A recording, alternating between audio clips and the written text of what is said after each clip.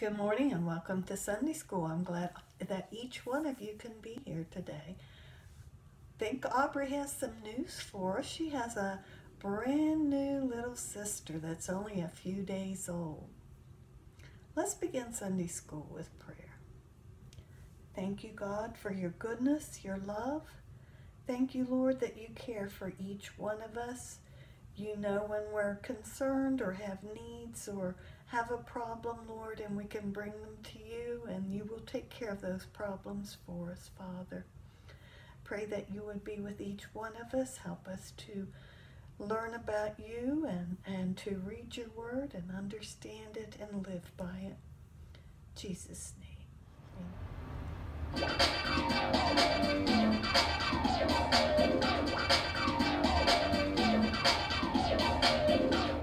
This is Nikki Mack, and this is my gritty journal of adventuring. Kiwi Holmes is on the case. Kaya! Kiwi came somersaulting into the room.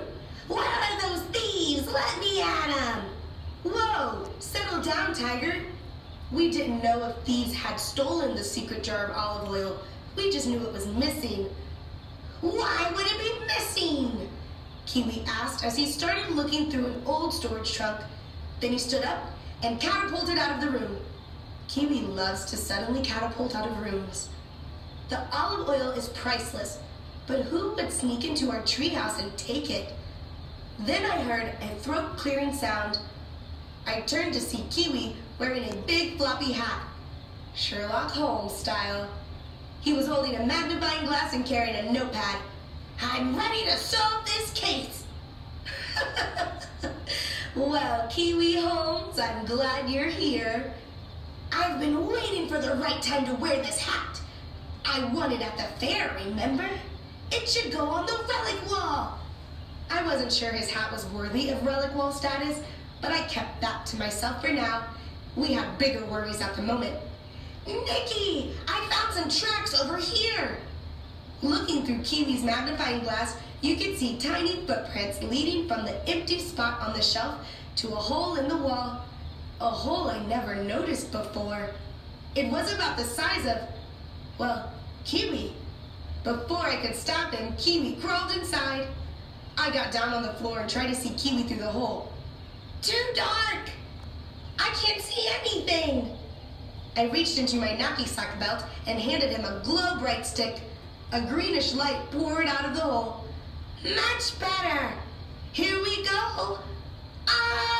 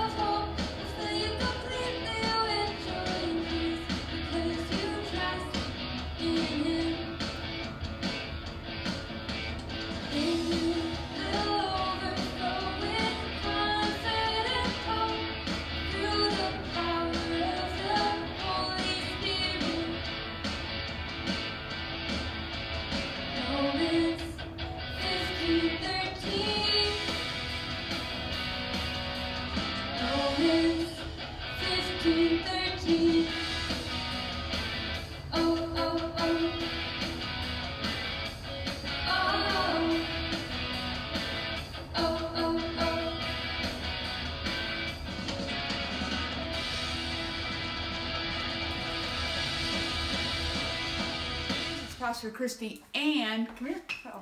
Nicole. Hi. So you all know Nicole from Wednesday, and she is going to be staying with Mr. Richard and myself for the upcoming 2 months. 2 months, yeah. So anyway, she's going to be probably around as I videotape this, but we're excited to have her with us.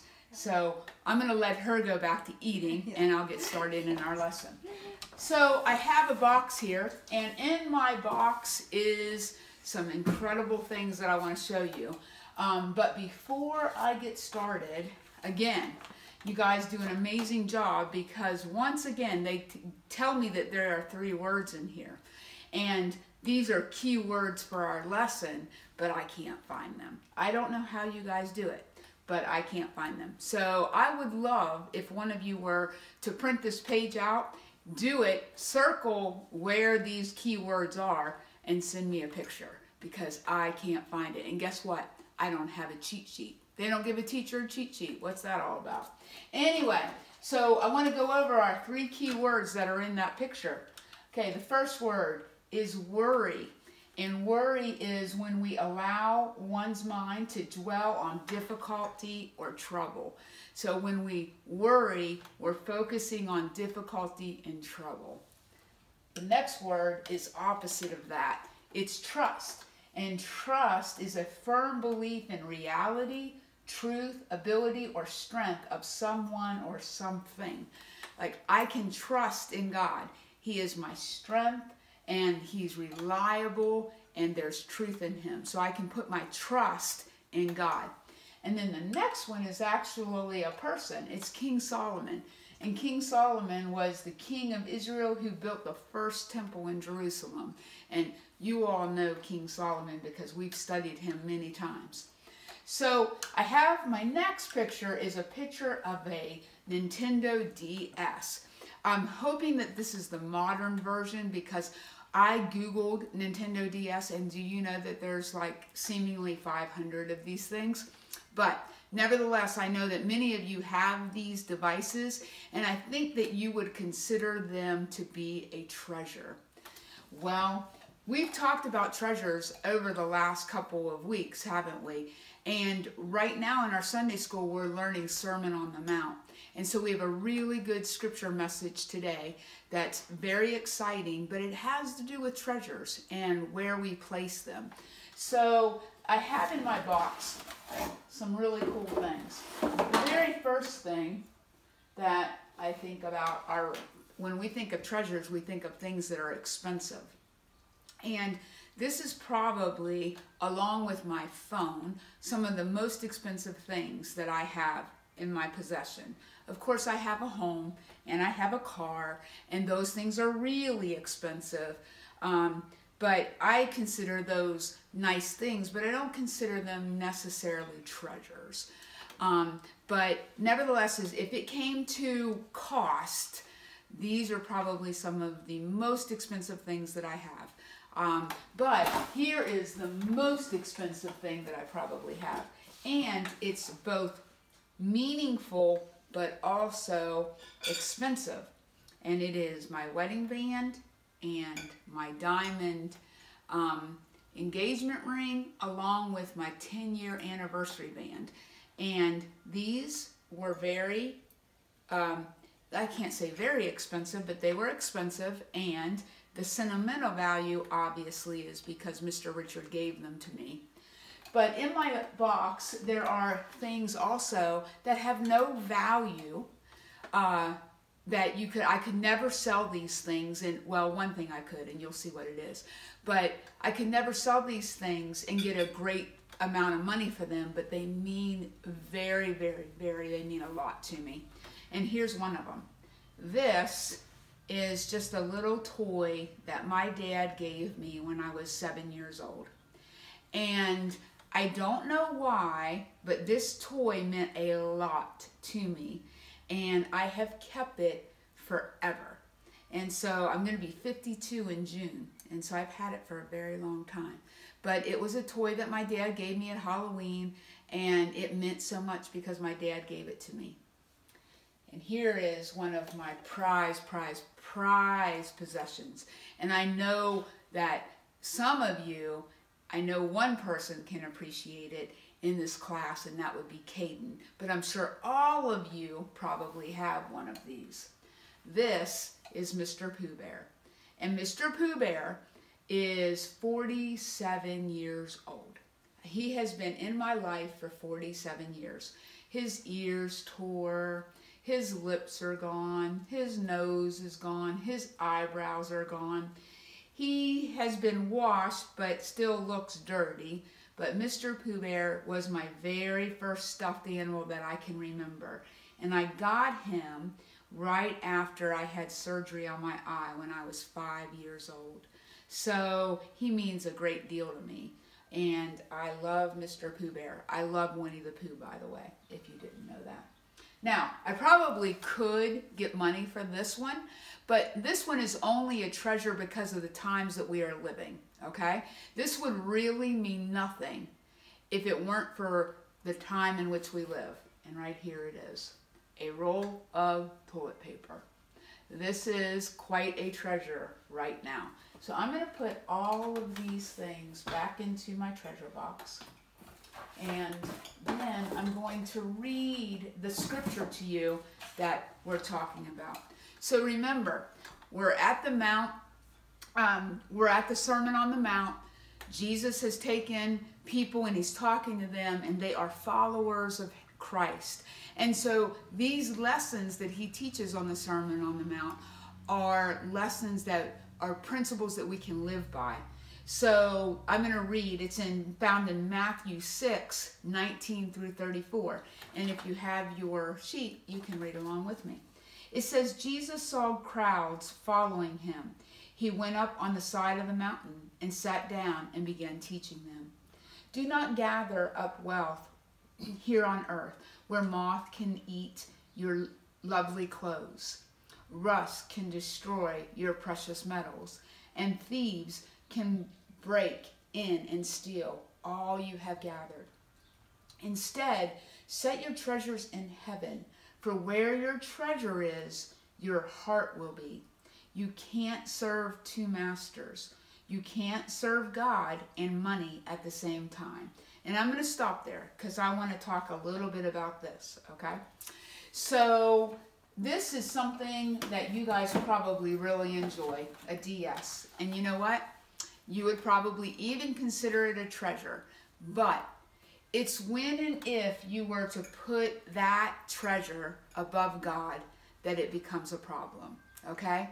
Because all of these things, like for instance, when I go on to be with Jesus in heaven, my son is going to take that little toy that my dad gave me, and he's going to probably put it in a garbage bag because it won't mean anything to him. It will be an old toy that deserves to be in the garbage. Winnie the Pooh, I mean, same thing. You know, he's going to look at it and he's going to think it's just an old stuffed animal because it's not a treasure, because it's material things, right? And they are old. And I would probably do the same if they didn't have meaning. But that's, you know, everything goes, everything kind of dies, so to speak. And so that's why we don't put our treasures here on earth where the things can be destroyed, right? As much as I love my car and I have a very nice car, that car will someday turn to rust and be in a junkyard. So that's what Jesus was saying. If you put those things and you put all of your emphasis on material things, on the things that we have, and that's where you find treasure, well, that's where your heart's going to be. But if you start focusing on other treasures, like for me, God is my #1 treasure, my husband and my family, and see, those things will be with me in heaven. So that's what Jesus is saying. Then he goes on and he says, do not worry about what you will eat, drink, or wear. The Lord knows your needs, all of these things. He knows you need them all. Look at the birds. Do they not store up food? But your heavenly Father takes care of them. And you are far more important than birds. Look at the flowers. They do not work hard to have clothes. And even King Solomon, with all of his wealth, did not have clothes as beautiful as the flowers. Flowers are here today, and they wilt and they're gone tomorrow. God cares for you more than flowers. So don't worry by saying things like, what will I eat? Or what will I drink? What will I wear? Do not be like the unbeliever who run after all of those things. Your heavenly Father knows you need them. So seek first his kingdom and his righteousness, and all of these things will be given to you as well. Therefore, do not worry about tomorrow. Because we go back to our key words. We have worry and we have trust, right? So we're not to worry. I took some pictures here. And this picture is of food. Pizza. How many of us love that? And nothing like a really good burger. And then I put some fresh fruit because I like those. But you may have all kind of different types of food that you like. And, you know, sometimes you think, you know, maybe I won't have enough food. Maybe something will happen. But you know what? Really think about it. Have you ever really gone hungry? I don't think so. Most of us have been blessed, and we've been blessed by God, and he will take care of us. Here's another picture. It's flowers and birds, and they are so beautiful. And he does take care of them, doesn't he? But do you know what? You as a human being were made in his image, and he cares about you more than anything else. So if he takes care of these things that he created, we know and we can be guaranteed that he will take care of us. And that makes me very excited. All right, I'm going to have us to pray, and after we pray, I will see you on Wednesday. Let's pray. Father, I thank you so much for our lesson today. I thank you, Lord, that we can put our trust in you, and we don't have to worry about our daily needs. Lord, you do take care of us, and we thank you. Help us, Father, to keep our number one focus on you. Allow the treasures that we have on this earth to be things that don't go away by means of being destroyed by our earth, but Lord, the things that we can take to heaven with us. And we thank you for all of this in Jesus' name. All right, I love you guys. I'm praying for you, and I look forward to seeing you on Wednesday. Bye-bye. And it's not turning off. Let's see. Sorry, guys.